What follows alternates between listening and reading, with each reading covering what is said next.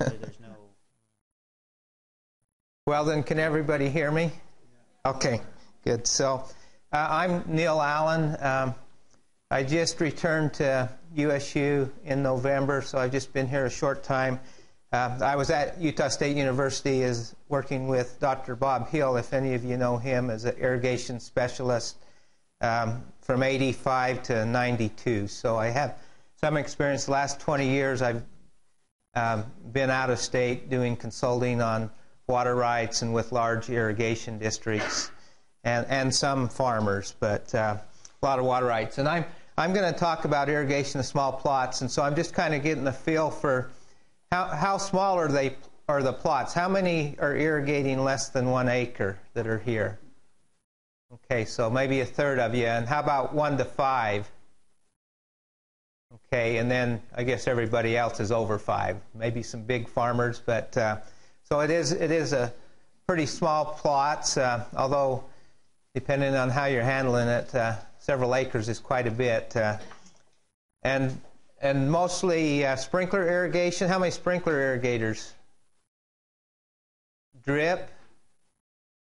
Okay, mostly drip and surface. So yes, a soaker, I guess, would be probably, I'd call it in the drip family, but yeah. You're going to have to apologize for my pictures because I've been with a consulting firm and I sign a thing that says all the work I do and all the pictures I take belong to the clients and the company. And so when I left without any pictures for the last 20 years. But my wife grows about 100 different ornamentals, and since we've had such a tough winter, these are some of the first ones to come up. Just a Linton rose and a snowy something or other. But what is it? Okay. And so anyway, I just thought there'll be a few pictures along the way and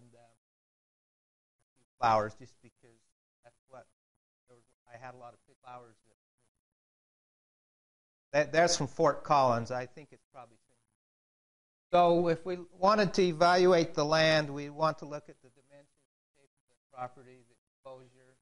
The vegetables and ornamental, you have more opportunities with those for irrigation. The available water supply can be quite critical too. If it's a municipal or water supply, you might be paying quite a bit for your water. At $1 per 1,000 gallons, that's $325 an acre foot. And I've paid up to $4 per 1,000 gallons. But I still grow my vegetables and fruit. I have about 30 different kinds of vegetables and fruit, and I still like to do that. So I'll pay that, but it's just not something I would do and try to make a living with. But that's, if you have a well, that's usually a pretty good source of water. It's generally clean water unless it's saline, but it's a good source and not too expensive once you get your well in, just for the energy. Or you might have irrigation water from a canal company or an irrigation company, and then you might be subject to when the availability is and how much you get and for how long and how clean the water is. Especially a lot of you had drip systems, and so that can become quite an issue too, is just the debris in the water. So we've talked a little bit about that, and if you have a domestic supply or even an irrigation supply, most often you'll have adequate pressure. You won't need to pressurize the system for a drip system or for a sprinkler system. And so that's a plus, not to have to deal with a pump, but it's easy enough to deal with a pump if you're trying to pressurize your system. And then the timing and the demand, if you've got you can get the water anytime you open the tap, that's pretty nice. It gives you a lot of flexibility. But if you have to wait, I was talking to somebody this morning, they get the water every 11 days. So that's so when I grew up, we had the water every 10.5 days on an irrigation term. So one time you got to have it in the morning or during the day, and one time during the night, and it just rotated between 2 days, so it wasn't too hard to figure out. It's a 3-week. You get it twice in 3 weeks. And that seemed to be adequate, and we were surface irrigating, and then they put it in a pipeline, and it gave us a lot more flexibility. So that's something to consider in the design of your irrigation system. I kind of went through some of these costs. But if you're pumping the water, your energy cost might be in the $15 to $45. So I put this up here, and these are approximate, but if we're looking at water cost of, $1 per 1,000 gallons, which is, very reasonable. It's the lower end of most of the water supplied by municipalities. Alfalfa, you could get about 2 tons of alfalfa for an acre foot of water. And onions, you should easily get 10,000 pounds, so you can see the difference there. And then sweet corn, 460 dozen. So these were just taken off as the yields that farmers get in their field and the water requirements. And then wheat, it's about 50 bushel for an acre foot of water. And remember, we get around 4 acre feet of water for that. So you can see that for the price of water, if your water's expensive, you probably got to stick with something other than alfalfa and wheat, although alfalfa and wheat's been pretty good prices for a while.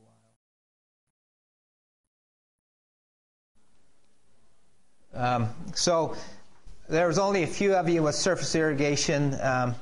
Surface irrigation in the West is still by far the most acres, by far. And that's just because of its energy requirement. It can be very efficient, but low energy requirements. And I would say most of the vegetables that are grown in Yuma and Arizona, Yuma, Arizona, and California, most all of those are grown with surface irrigation. All the carrots and the broccoli, cauliflower, cabbage, all that is mostly surface irrigation. And it works well if you've got good deep soils and you've leveled it, and then you have good control of your water, so you can put on large streams and get across it fast. And there is ways to take that from the big down to the little, so you can scale that down. But the main thing is knowing how much infiltration time you have and getting it on the soil in a hurry, so that you don't just irrigate the top of your row. And but there are some disadvantages. You need a big supply of water for a shorter time for small fields, and your field may not have the topography to work in, and it is less efficient in general than sprinkler and drip. So here's a couple of pictures. I found that one in Bob's Hill's old files, and this one here was taken by a lady that I contact. She's got a lot of pictures of California agriculture, and but that's in the Imperial Valley, and where they have a lot of surface irrigation, probably about 450,000 acres of surface irrigation there. And I did take this one last year on a water right. We were proving up the water right on this field, and it had just been taken out of the desert. But you can see that stretch of water moving down. So that's a border that's 200 and something feet wide. They dump in 10 CFS. They move it down a quarter mile in just a matter of a couple hours, and then move it to the next field. And so you can see how smooth that's going down, and this is at the top looking down. So as quick as they finish it up, you can see they've moved it from border to border. They get quite efficient irrigations because they move it from the top to the bottom in a relatively short time, and then just let it infiltrate and don't have a lot of runoff. And so this was just, I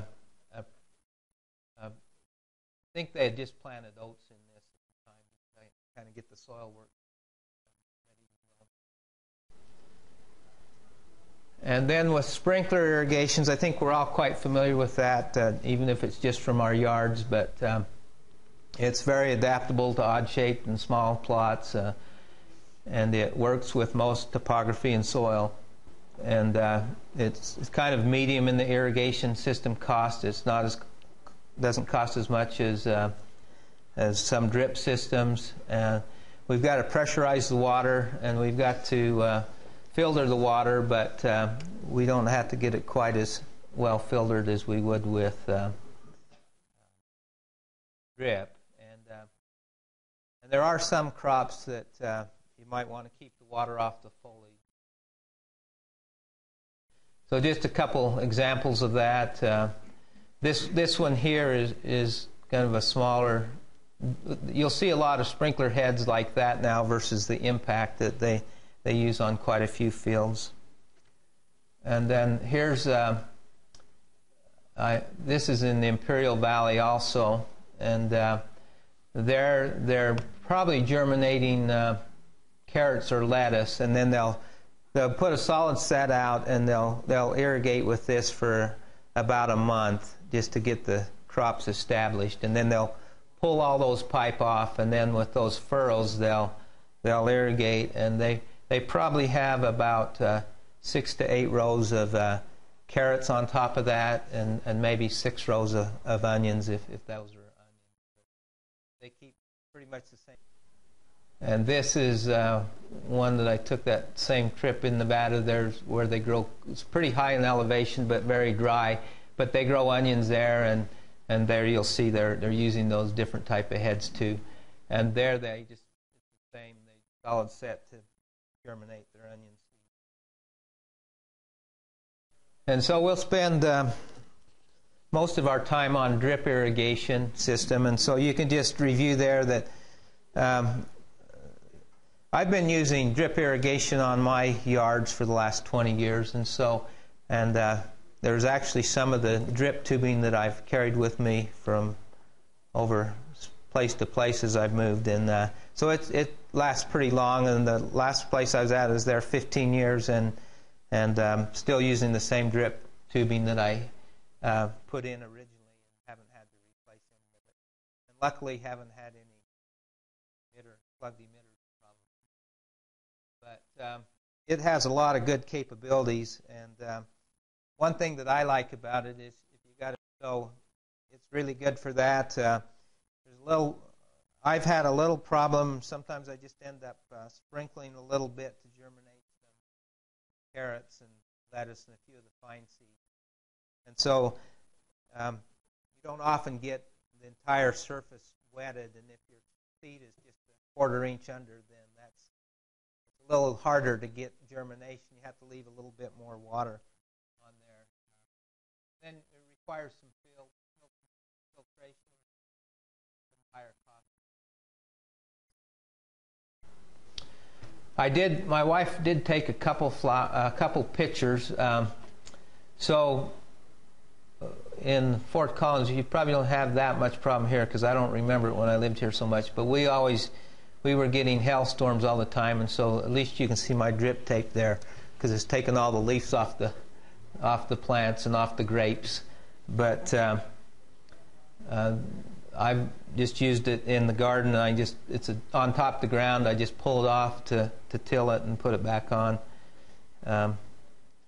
And because of so I always call this my greenhouse, but now here I know this is my high tunnel. And so, and the idea came because I wasn't really into this stuff, but my youngest daughter was just graduated from high school, and she had all her friends, and some big boys were jumping on the trampoline, and they went through the mat, and so I had a trampoline frame, and I wasn't going to put another mat on it because he was off to college, and so.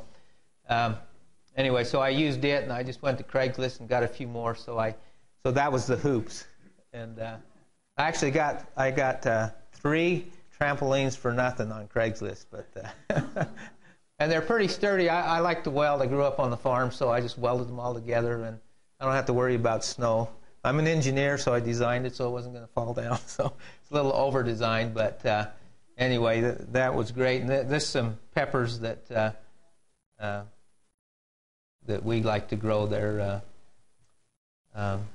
Marconi, that's what we like those. But so I've had that for I think probably 5 or 6 years, and it's I just roll the sides up when it gets hot in the summertime and just leave them up, maybe roll them up to somewhere there and just leave it open, and it doesn't get too hot, and leave the doors open. So other than that, I don't have ventilation, but definitely it brings in the lettuce early, and just really much more production of tomatoes and peppers. And I also grew squash in there. So here's some approximate cost of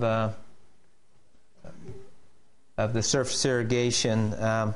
Because of the land leveling and the head ditches and how fancy you want to get, there's quite a range of costs. But I've seen them spend up to $1,000 an acre. But probably more typical, it's $200 or $300 for some good laser land leveling an acre, and then your head ditches can add another couple $100 an acre too. But if you're just going with earth ditches and canvas dams, it can be quite a bit less too. And then with the solid set sprinkler, you can either, the choice of PVC, as you saw in those earlier pictures, PVC or aluminum, but they're in the range of $1,700 to $2,000 an acre.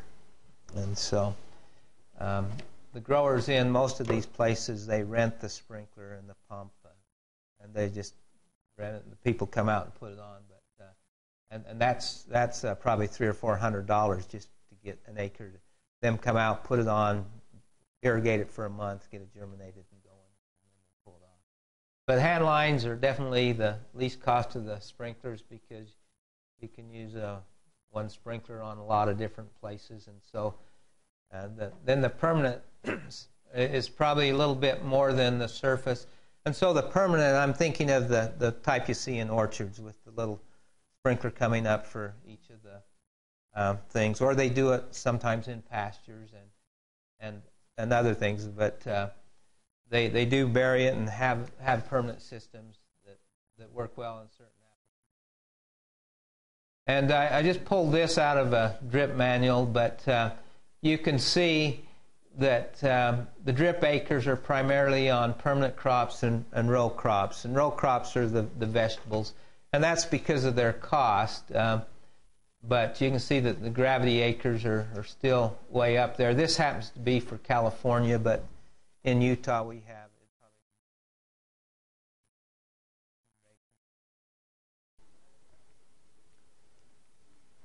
it. The thing about drip that can change a lot is I've seen drip spacing as tight as 18 inches, and those that are growing melons and different crops, in heavier soils, they'll just have one drip tape and have it spaced 6 feet, one for each bed of melons or squash. And so there goes around if you want, but you can take them out of the bag. But there's just all kinds of things that you can get. But the tubing lasts a lot longer, but the drip tape is the lay flat stuff that. And then you can either get pressure compensating emitters or just emitters that the discharge varies by the pressure, by the square root of the pressure. And then we can go automated or manual. And the filtration, depending on if we need to get the sand media filters. And I've seen some that work on pretty small flow rates too. We always think of those as being big, but they do make some small ones. And then, or we can use the screen or the filters. And if you go to an irrigation company, they can provide a lot of help. And there's quite a bit of information on the internet, a lot of design manuals. There's software that can be available, and we don't have time to get into the calculations or anything, but I will show you some examples of a few things. So these are the basic things we need. I've got to move faster. The pump, the backflow preventer, and vacuum breaker, depending on what system you're on, the filter system there. This is what, like I say, my wife has about 100 different flowers, and she did the flowers, I did the rest of it. But these are some of the things that I did in the gardens that I've had over the years, and the spacing. And so raspberries, I put them in a contained area and then just about 30-inch spacing on the drip lines, and that works well. The strawberries are about the same, just down the rows, down the beds. Grapes, just one drip line, and I've laid mine on the ground. I think a lot of people tie them up on their trellises to keep the mice away, but I didn't have a mouse problem.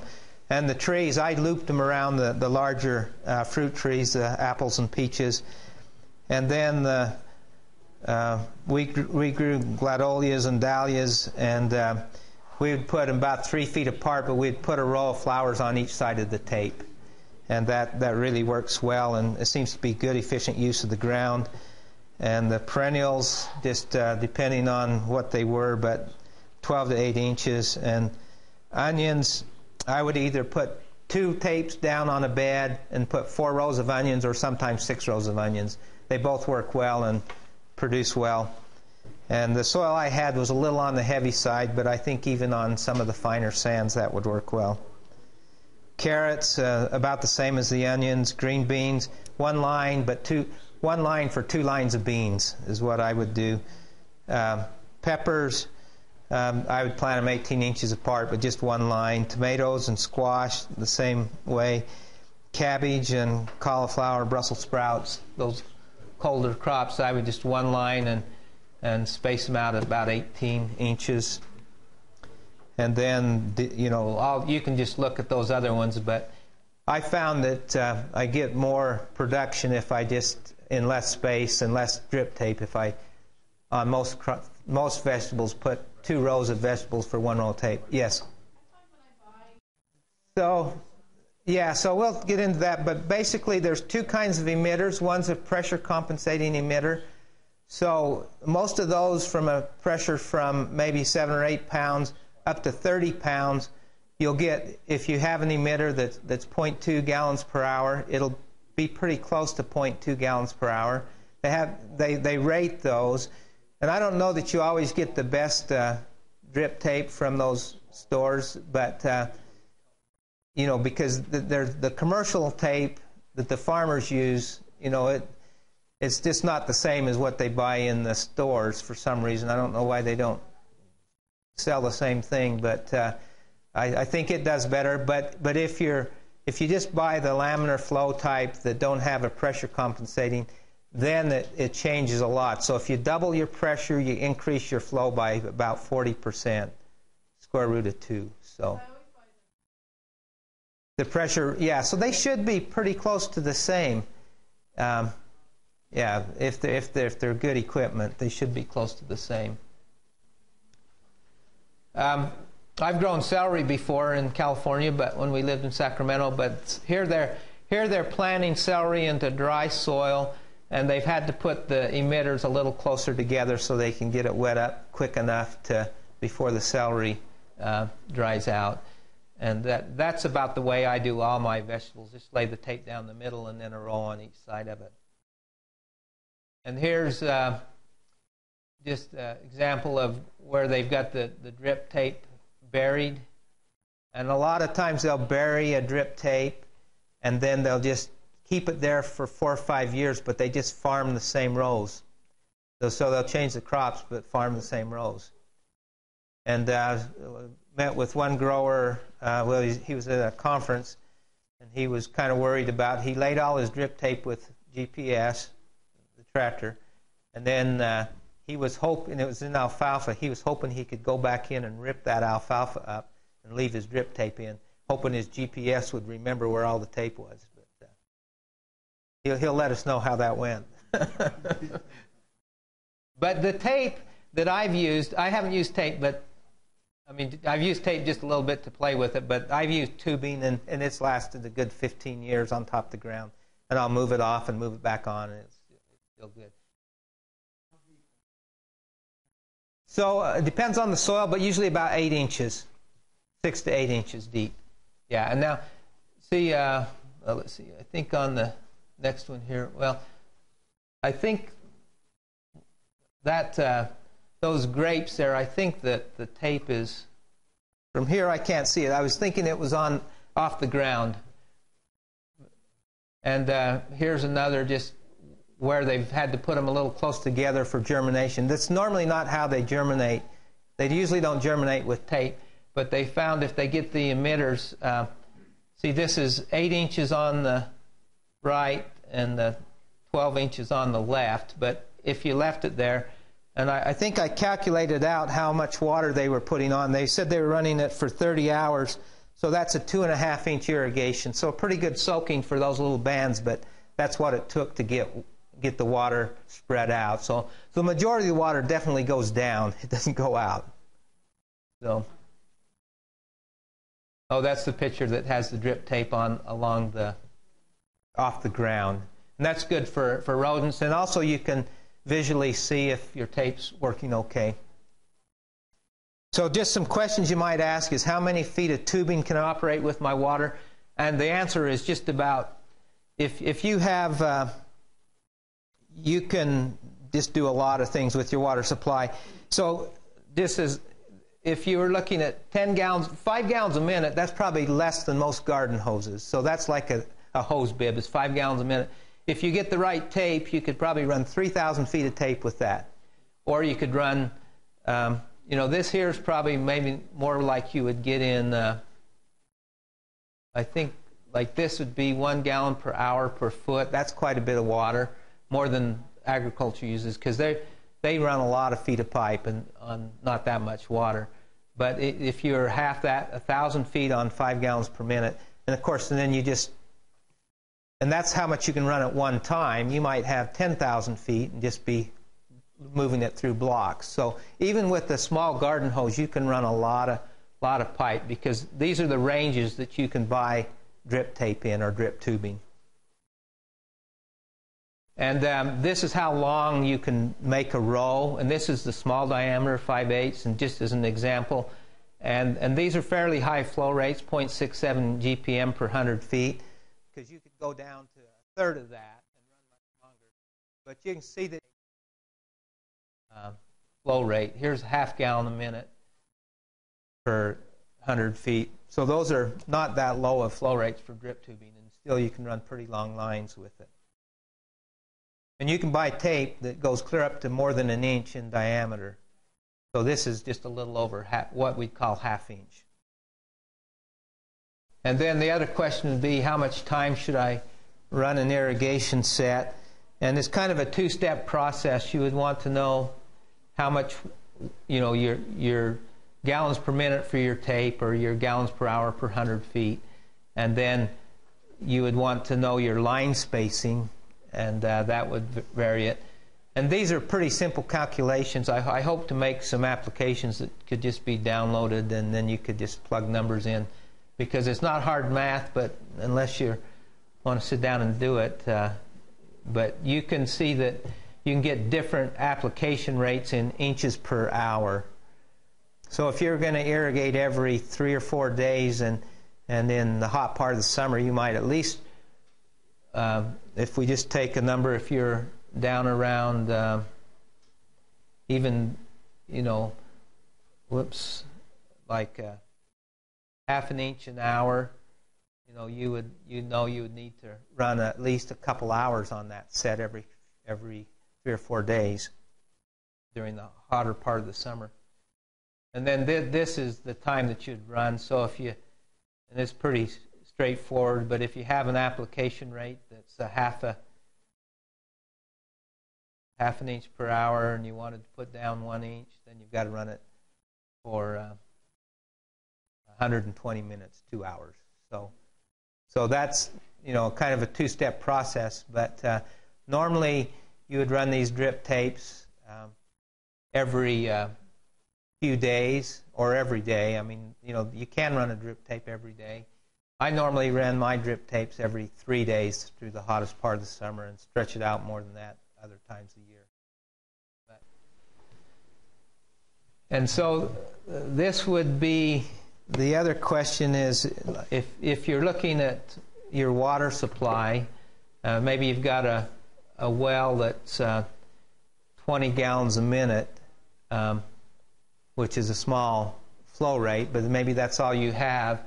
You could, in most areas of the state, you could irrigate 3 acres because it takes about 7 gallons per minute per acre. And I've included the irrigation efficiencies in here, and so this is, so I think at least in the northern part of the state you could probably 7 gallons a minute or less per acre. So if you had 20 gallons a minute, you could easily irrigate 3 acres. So that kind of gives you a little bit depending on your water supply. And this is if you ran it nearly continuous. So gives you some ideas of what you can operate with the water supply that you have.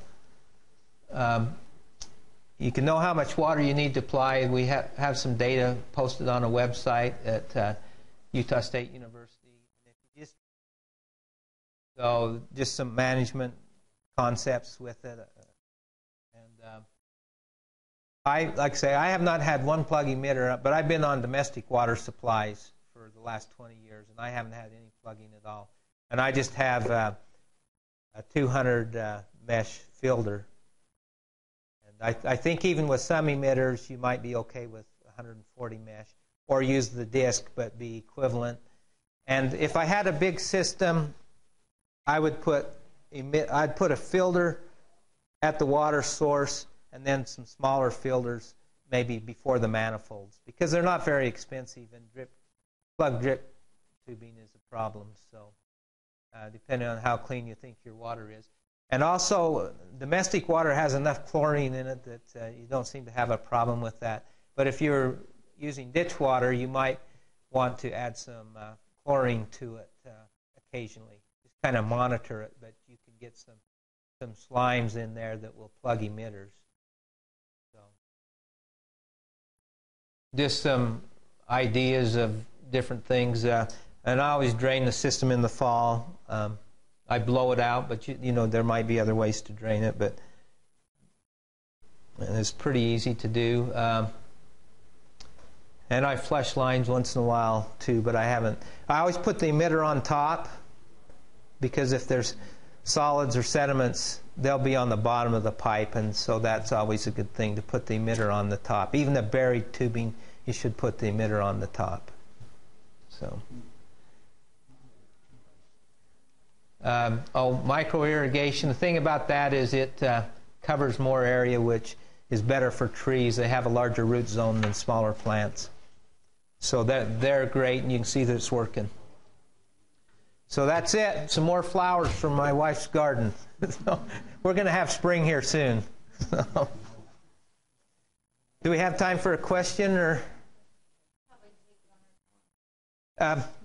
Visit with me. You can contact me through email or my name's on the USU website. But yeah, you know, the problem with ditch water, it's not only debris, it's weed seed and a lot of things. But there are some ways to filter that, even with surface irrigation. It generally takes a little bit of head, though, and so it depends on, you know, if you've got some head. But if you're willing to lift it a little bit, you can get some pretty good. You can run it through some very fine screen that's fine enough it doesn't plug, but the water moves off. So contact me about that. Okay, thanks.